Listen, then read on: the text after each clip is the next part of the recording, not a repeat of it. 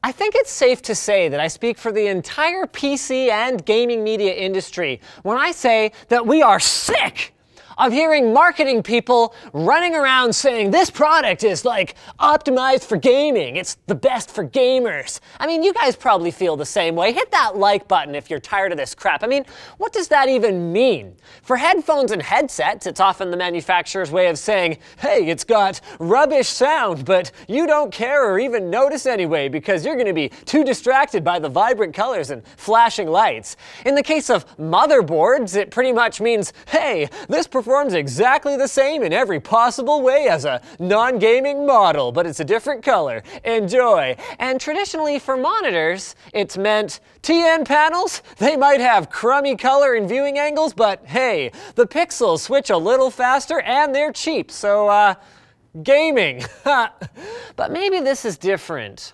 Maybe the XR3501 is truly a gaming monitor, not only because it's just not good enough for anything else, but because even the compromises that have been made legitimately make it better for gamers. Could it be true? I guess we'll find out.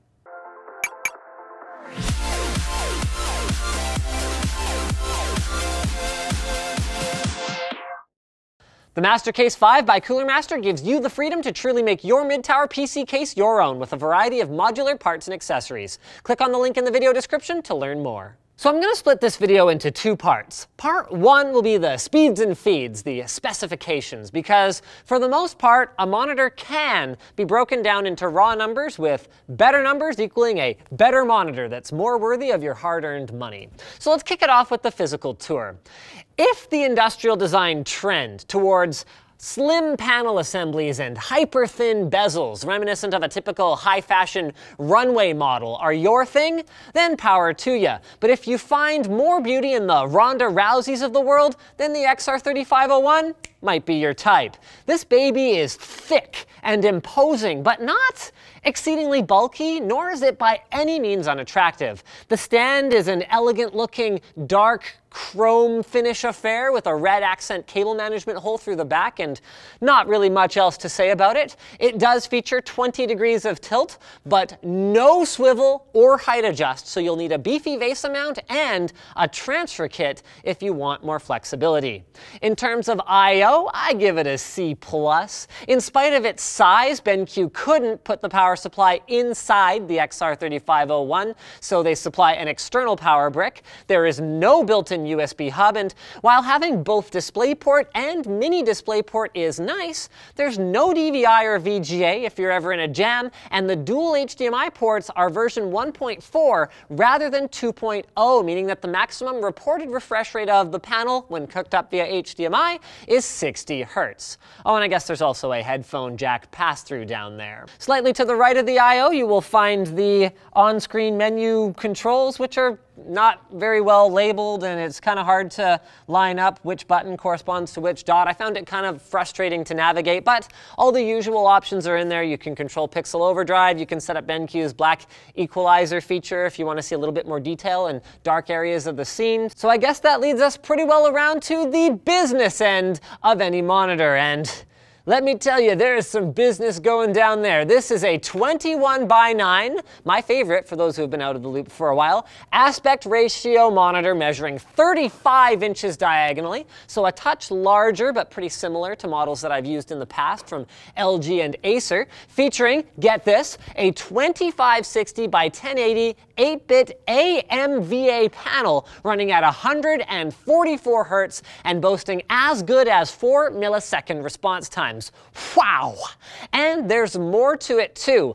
Unlike those monitors I mentioned, BenQ has added FREESYNC adaptive refresh rate support, a huge plus for the AMD gamers out there, and gone super aggro on the curvature of this display, with the XR3501 featuring an industry-leading 2000R curve. That would give a circle of these monitors just over half of the radius of a circle of 34 UC97s. Holy crap! But is that even a good thing? I mean, obviously, you could curve a display so much that you wouldn't even be able to use it anymore. So who has struck the right balance here?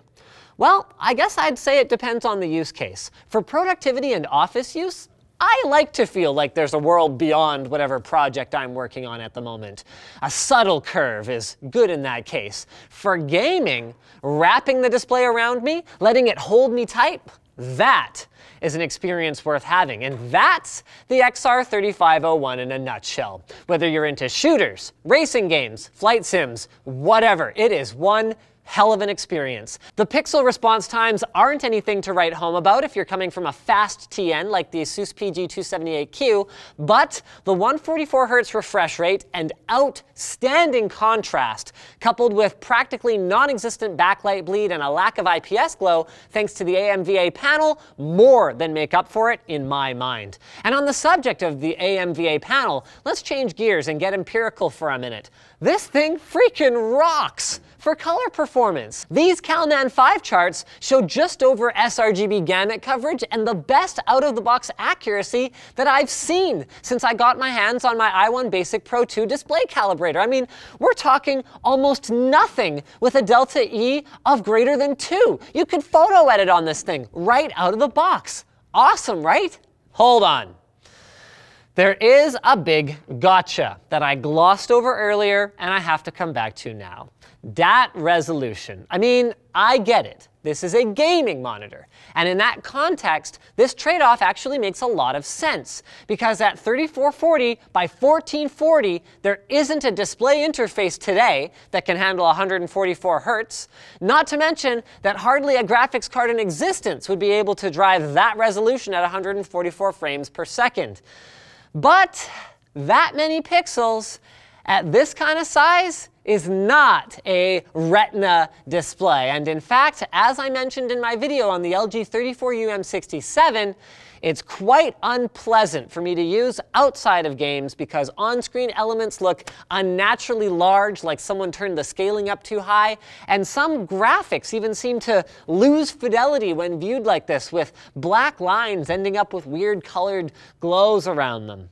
But with all of that said, this is truly a gaming monitor. It is intended to be purchased and used by people who will game on it primarily, with creating spreadsheets in Excel as a distant afterthought. And as such, I consider it a smashing success. If you're more productivity focused, I still love my high resolution LGs.